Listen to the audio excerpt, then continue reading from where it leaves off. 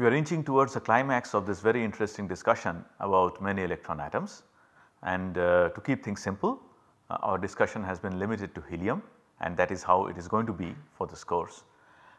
We have talked about variation method, we have talked about perturbation theory. Today, and maybe in a couple of more modules or one more module, we are going to talk about Hartree-Fock equations and how Hartree-Fock equations are handled by using something called self-consistent fields. And what you see here is from Wikipedia, it is an algorithm of how this self-consistent fields are used to handle Hartree-Fock equations. So, we will slowly see how it makes sense. What I would like you to note now is that it is an iterative method. You have to go around, do the calculations again and again and again, and then keep improving your results. That is in a very simple manner how it works. Okay. So far what we have been able to achieve is that by using a variational method for helium, we have been able to reach what we had talked about earlier, the effective nuclear charge. We had written down our Hamiltonian in atomic units, and the trial wave function that we are using is very simple. It is the same kind of wave function that we had talked about earlier, that we encountered during orbital approximation. Psi 1s is the same orbital that you get when you talked about hydrogen atom. The only difference is that one of the psi 1s wave functions is written in terms of the coordinates of electron number 1, the other is written in terms of coordinates of electron number 2, that is all. So, using this we define this functional epsilon as integral phi h hat phi over all space, in this case over r, let us say, or r theta phi, whatever it is. Now, the thing is, we used the atomic number z as a variational parameter, and we did that consciously because we know that the atomic number seen by an electron in the presence of the other is less than the full value that is there. So, that is why we expect that the value of z will keep decreasing. One way of doing it is taking z minus sigma, the other way of doing it is by taking a fraction. So, here we are sort of taking it like a fraction, but then of course we can subtract it from the original atomic number and get the effective atomic number, get the shielding constant rather. So, this is a variational parameter. So, what we do is we minimize epsilon with respect to z, and at the minimum value of it we say that z is equal to z effective. So, z effective turns out to be 1.6875, and hence one can calculate sigma, and E min turns out to be minus 77.49 electron volt, which is close to the actual value, but well, not close enough. If it was close enough, then we could have closed the discussion right here. Next we said that it makes sense to look at ionization energies, because when we look at ionization energies, the fact that we do not really have an excellent agreement is highlighted a little more. So, we see that the difference in the number that we get using variation method and the experimental number is about 1.5 electron volt, which is sort of the strength of a chemical bond. So, it is non-trivial, right. So, there is room for doing better. And in trying to do better, what one does first is that one can use more general trial wave functions. There is no need of sticking to hydrogen atom like wave functions.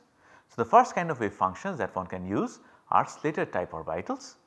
There are still one electron wave functions, that is why we call them orbitals.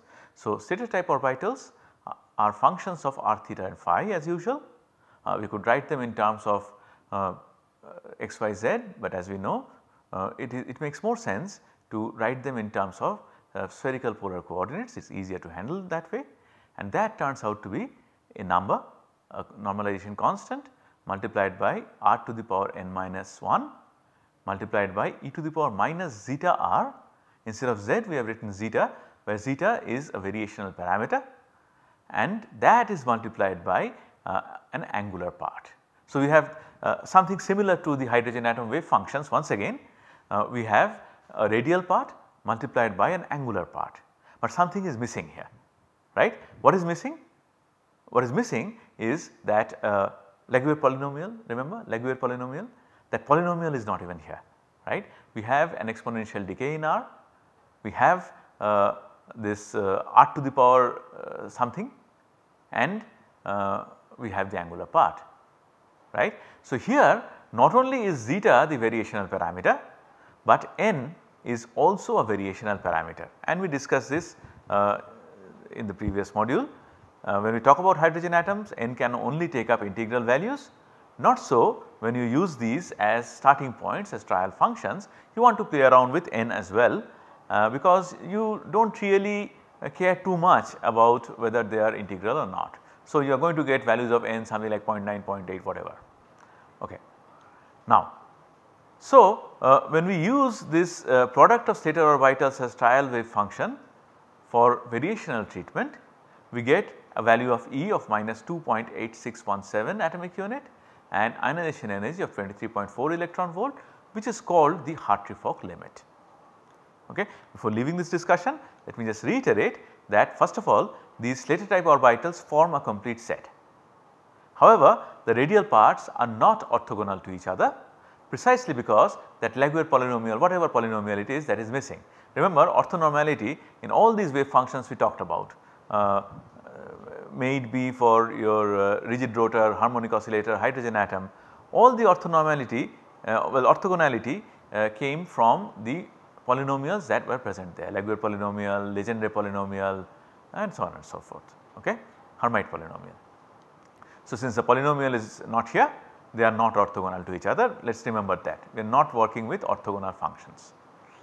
And as we said earlier, there is no radial node, again because there is no polynomial. You equate this to 0, where will it be equal to 0? At infinity, nowhere else. But you can have angular nodes, because the angular part is there, and there is no guarantee that the angular part will be such that it will not be equal to 0 at some value of theta, some value of phi, right.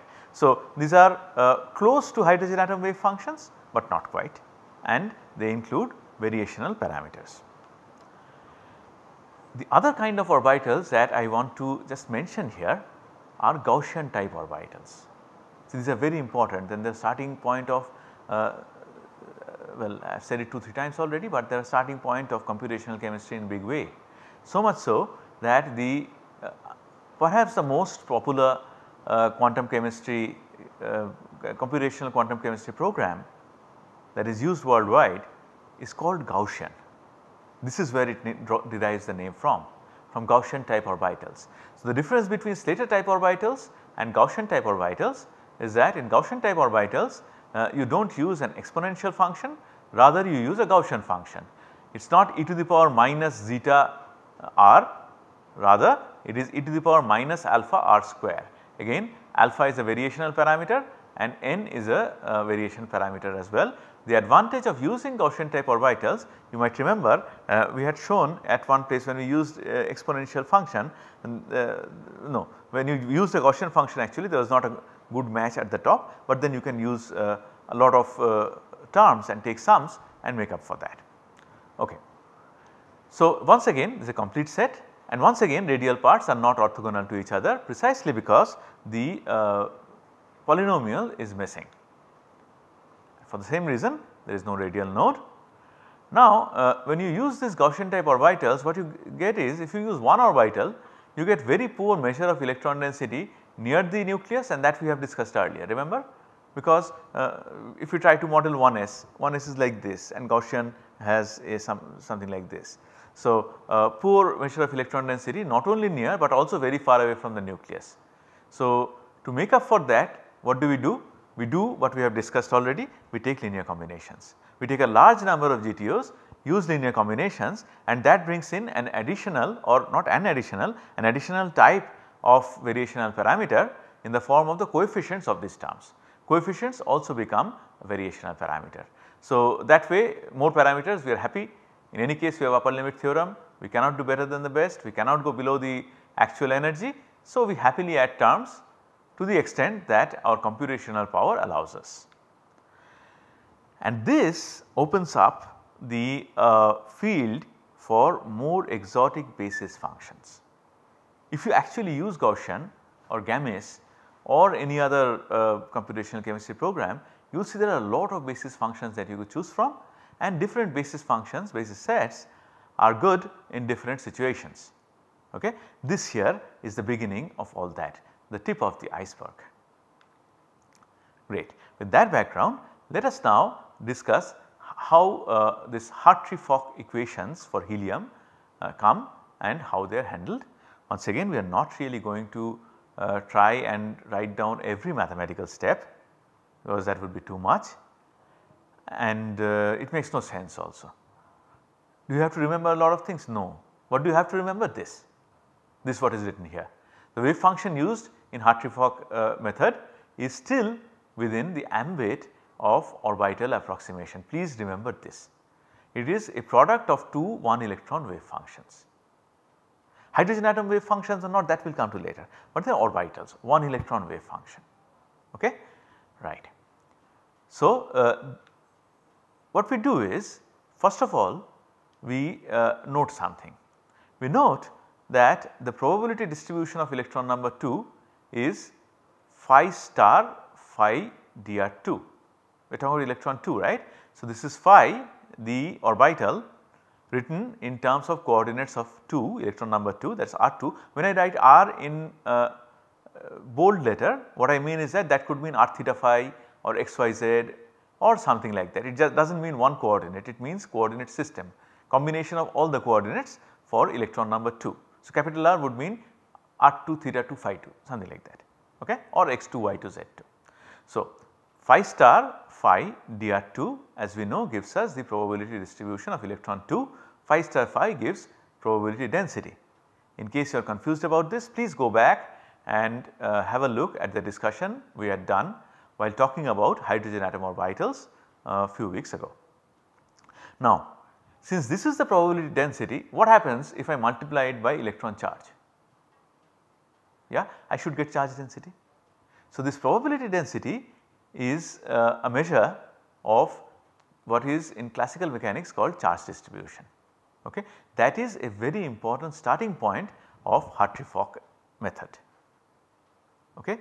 So, what we do next is that we write down an expression for the effective potential energy of electron number 1 at point r1, r1 theta 1 phi 1, capital R, well not capital, sorry, bold r1. Bold r1 means a particular point characterized by say r1 theta 1 phi 1. So, what is the effective potential energy of electron number 1 at its instantaneous position, which we denote by bold r1, due to electron number 2. So, what is the potential exerted by electron number 2 on electron number 1 at an instant at the position of electron number 1, denoted by bold r1. I have said it, I have done as many permutations and combinations of the words in that sentence. I hope you understood one of them. Okay. So, this effective potential, what will it be? We all know the formula for potential energy from electrostatics. If we relate it to our knowledge of quantum mechanics, this is what it will be. We call it U1 effective at R1, and that would be equal to integral phi star R2 1 by R12 phi R2. What is R12? R12 is the separation between electron number 1 and electron number 2. So, this is the average value of the potential energy that we get, and we call it the effective potential. Of course, if you could measure at different times, of course you would get different values. That is why as we know, we in quantum mechanics we only work with average values. Okay. This is the effective or average value of potential of electron number 1 in its own position due to the presence of electron number 2, because they are going to repel each other, right. Okay. So, this is how we define U1 effective. Great. Knowing that, can we write down an effective 1 electron Hamiltonian for electron number 1? What is Hamiltonian? Total energy operator, right. So, total energy operator would involve kinetic energy as well as potential energy. If we talk about a 1 electron system, kinetic energy is given by that minus del square by 2 in atomic unit, right, minus h cross square by 2m into del square. So, if we write in atomic units, it is just minus half into del square, that is kinetic energy. For 1 electron system, what is the potential energy? just 1 by r or 1 by r1 in this case. What is the additional term I get in this effective 1 electron Hamiltonian for electron number 1 for helium? This U1 effective also has to be included, right. So, the effective Hamiltonian for electron number 1 would be minus half del 1 square minus Z by R1. This is for the attraction of the electron with the nucleus plus U1 effective at R1. This is our effective 1 electron Hamiltonian. Remember 1 electron. Okay. So, we are going step by step, we are building the problem. So, now that we know the Hamiltonian, it is very easy for us to write Schrodinger equation. Whether we can solve it for now or not, that is a different question altogether. We will cross that bridge when we come to it, but we can write, right. So, the Schrodinger equation that we can write is going to be, well, H psi equal to E psi. We know what psi is the product of the two 1 electron wave functions. We know what the Hamiltonian is, effective 1 electron Hamiltonian. So, we just write the Schrodinger equation like this. Remember, this Schrodinger equation for 1 electron. Okay. So, I am not using the product here. So, I had gone I got a little distracted 1 minute ago, sorry. So, I am just working with the 1 electron wave function here. So, this here is your Hartree-Fock equation, and this Hartree-Fock equation yields the best orbital wave function that you can get for helium. Okay. Orbital wave function. When we talk about 1 electron wave functions, when we want to retain the memory of hydrogen atom, then Hartree-Fock equation works best. Okay. In more advanced theories, we forsake the concept of orbitals and we go ahead, and so I have heard practitioners of quantum chemistry of now saying something that would seem to be perhaps very cheeky to you. I have heard them saying there is no such thing as orbitals. Okay. Let us not get so advanced right now. For now we will use orbitals, it works fine for us. Great. So, now that is the equation that we wrote from sort of common sense. You can arrive at the same equation. We are not going to go all the way in this discussion, but we will still go through this because it introduces to us a very important quantity. Okay. You could arrive at Hartree-Fock equation from variational principle also. How? You start with this trial wave function. Then you define energy. What is energy?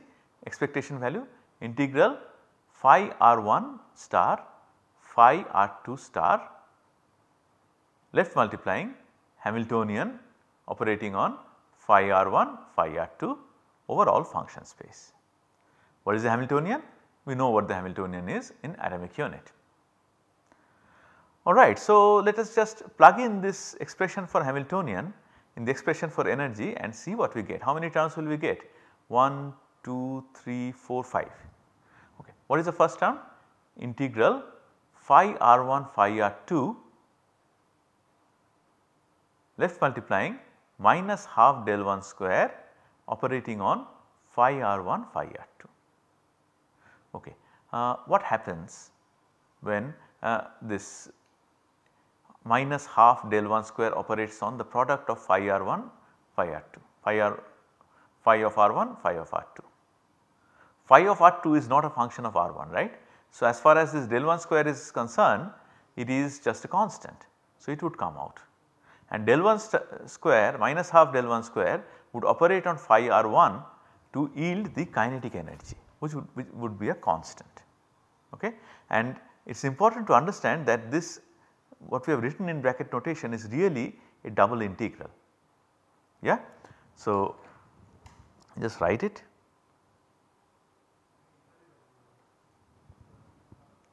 So, this thing is, I will write it then I will erase it also because otherwise it will overlap with something else.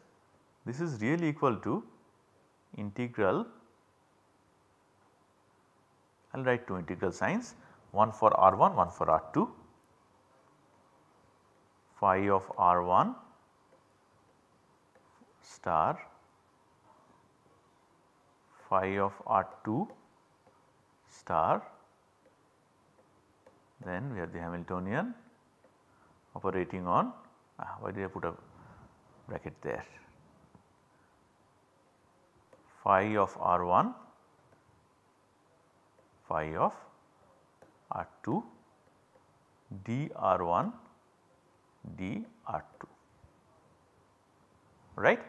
And this Hamiltonian that we have is entirely well, we have something, the first term in Hamiltonian is entirely in terms of 1. So, if I just take the first term, I do not take all of H, but I just take the first term,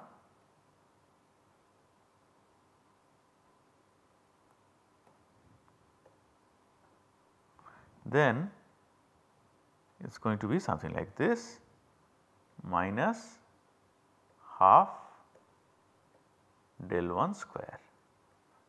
And you understand that del 1 square is going to operate on phi of R1, but not on phi of R2, right. So, this double integral conveniently becomes a product of two integrals, integral of phi of R1 star multiplied by minus half del 1 square operating on phi of R1 dR1 is the first integral, multiplied by the second integral is phi of R2 star multiplied by phi of R2 dR2, alright. And the good thing is that this one is either normalized or we can normalize it. So, this is going to become 1. So, in the first term when we expand this, Hamiltonian and put in all these 5 terms, I am actually going to get single integrals instead of double integrals, because one of them is going to get normalized and therefore will be equal to 1, right. So, this is something that I wanted to bring your attention to in case somebody missed it if I skipped it and just went on. This one is not really written explicitly in the books that we are following. By the way, today we are following Macquarie's book. I will, at the end of the discussion, I will have a word to say about something that is there in your Pillar's book, but will not do it explicitly. Okay. So, I have to erase that equal to sign also. Okay, forget it. Alright, so this is what we have. This is the first one. I have not got rid of phi of R2 yet. Okay. So, integral minus half integral phi of R1 multiplied by phi of R2 del 1 square phi of R1 phi of R2 minus a similar term, but this time in terms of electron number 2 and not electron number 1. The third term will be minus z. So, this one, right. Again the same thing will happen. Once again this is a double integral and we can make it a product of two integrals, one in terms of 1, one in terms of 2, and the one in terms of 1 the one in terms of 2 is going to become 1. Similar thing here, the only difference is that this time it is the turn of the integral in R1 to become 1. So, the triple product in electron number 2 terms is going to survive, is going to remain like that. Okay. And what is the last one? In the last one we cannot separate like that. Okay. No matter how much we like separating this 1 and 2, well I have not shown you the separation yet, I will show you in a minute. No matter how much you might have liked it, we cannot do it here, because here we have 1 by R12 separation between electron number 1 and electron number 2. There is nothing we can do about it. Okay.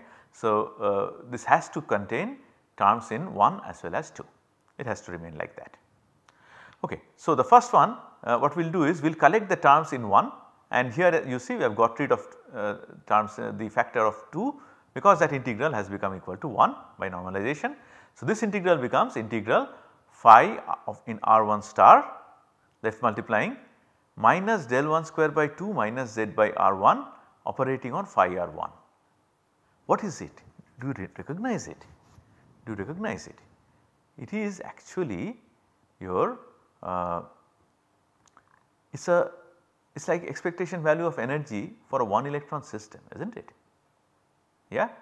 This is the kinetic energy term of Hamiltonian, this is a potential energy term, when the only thing that is there is attraction of nucleus and electron. So, if the second electron is not there, then this is going to be actually the expression for the energy of electron number 1. Similarly, the second term in electron number 2 is going to be the expression for energy of electron number 2 in absence of electron number 1. Suppose it is helium ion He plus, then this will be the average value of energy. Okay. How did I get this? Remember there are 5 terms, I have already written 4 of them condensed in these 2 terms. There is a minus sign here, there is a minus sign here. So, this is a combination of 2 terms, potential kinetic energy, potential energy of 1. This is also combination of 2 terms, kinetic energy, potential energy of 2, right. So, 4 terms are actually written after simplifying, after converting the double integrals to a product of 2 integrals and finally only 1 integral. Last one remains intact. Okay. So, what we do is we call this first integral I1. We had encountered this earlier also, remember, when we could not work out an integral or even when there was some hope of working out an integral later on, we gave it a name and we worked with it. Remember Sij, yeah, or H11, all those things we are now familiar with. So, similarly we will call this one I1, we will call this to I2, collectively they belong to the family II, okay, and this one we will call J. So, I will get I1 plus I2 plus J12. This subscript means which electron coordinates this integral has contributions from. The last integral J12 has is made up of coordinates of electron number 1 as well as electron number 2. So, it is called J12 and it has a name also, the name is Coulomb integral. Now, why Coulomb integral? Okay, just think what is it that you know about, in which context have you heard the name of Coulomb? Coulomb attraction, remember Coulomb attraction. So, the same thing, right. So, electrostatics. So, Coulomb integral essentially stands for an electrostatic interaction, well, repulsion between electron number 1 and electron number 2, not very difficult to see from here. So, later on we are going to encounter, when we talk about bonding, we will encounter Coulomb integral once again. Additionally, we will encounter something called an exchange integral, and as we will see, it is not possible for us to have a classical mechanical analog of exchange integral. Coulomb integral we can sort of make sense of it by classical mechanics, not so for exchange integral, which will come when we introduce one more nucleus. Right now we do not have to worry about it. Okay. So, the way you get Hartree-Fock equation from here is that you minimize E with respect to phi, and that leads you to the Hartree-Fock equation that we have discussed earlier. Okay. So, that in a nutshell is Hartree-Fock equation for you. Will we be able to solve it? Do we need some trick to solve it? We will take that in the next module.